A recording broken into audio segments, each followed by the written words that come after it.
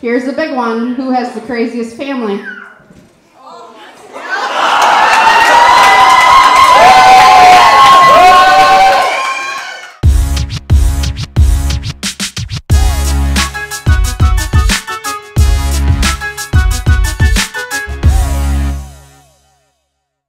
What's going on, my friends? dj.lostax here. Welcome back to the channel and welcome back to another gig log. Today we are at Heritage Glen, which, as you guys know, one of my favorite venues. We're here today on a Friday, so I had to cut out of work a little bit early. I think we're expecting about 150, I believe, people, 130, 150 people, which is going to be a good amount for this reception hall. It's at a golf course, and it's just in like the back bar area. Super cool spot. You guys have seen it before. I'm down here at the ceremony site right now, getting this part set up first, just because I only had to park my truck once. We are a little bit of a hike away. A little bit untraditional today. We are actually going to be doing the bouquet toss right after the ceremony because the bride and groom are riding off on a horse and carriage, and she wants to throw the bouquet off of the carriage. So that's going to be a little bit different today. Other than that, pretty straightforward, standard reception after that. They are doing cake cutting right after introductions. I think they want to be unique, change things up a little bit. But I'm headed inside right now to get set up in the reception area. I will catch up with you guys in a few. Peace. Alright guys, we're inside now. Just got done setting up. They actually had a golf outing going on here, so I was setting up while the golf outing was doing the raffle and stuff, so didn't want to set up a camera. But real quick, I'll just walk through my setup. Super basic. 735A. If you can see them, a lot of bright lights coming in here. Wash FX2s, two of them. Another 735A. Mic. SLX4, Rain 62, Rain 12. I did do uplighting as well, so it's basic lighting package, added the uplighting. So I've got 8 uplights around the room and 2 wired, so 10 uplights total. Getting ready to head out and play some music for the ceremony, so I will catch up with you guys after that.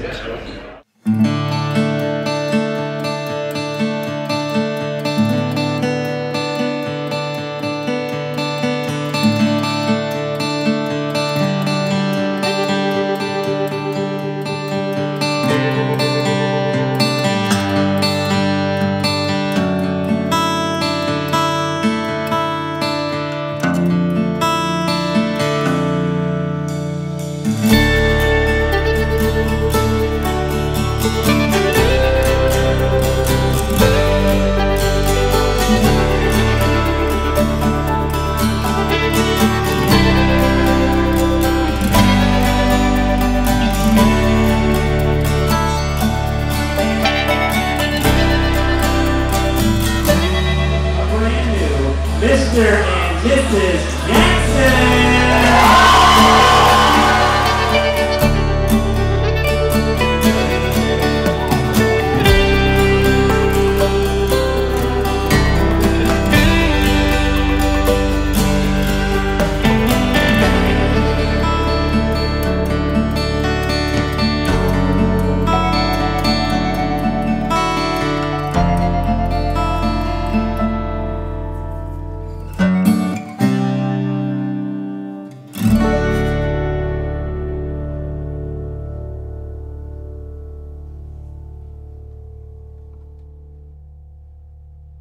Alright, so another one in the books, guys. Another wedding in the books.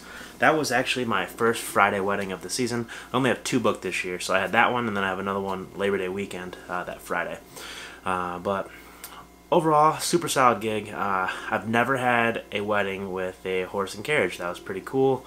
I didn't get the bouquet toss on camera because that happened way down the hill there where they got dropped off. My camera was sitting out in the grass. I had to hurry up and spin my EN1 Pro around and talk on the mic to the girls that were out standing behind the carriage. But it did go off pretty good. It went off without a hitch. It was a little challenging to do the bouquet toss because nobody knew it was coming except for me and the bride and the bride's parents. So it was a little tough. I had to grab the microphone and direct all the girls down to behind the carriage because they really didn't understand what was going on. But it worked out. I was completely wireless too for this ceremony. I want to point that out. I actually had my iPad on this, it's a stand that I bought. It's OnStage brand. It's an actual laptop stand. I'll link that down below.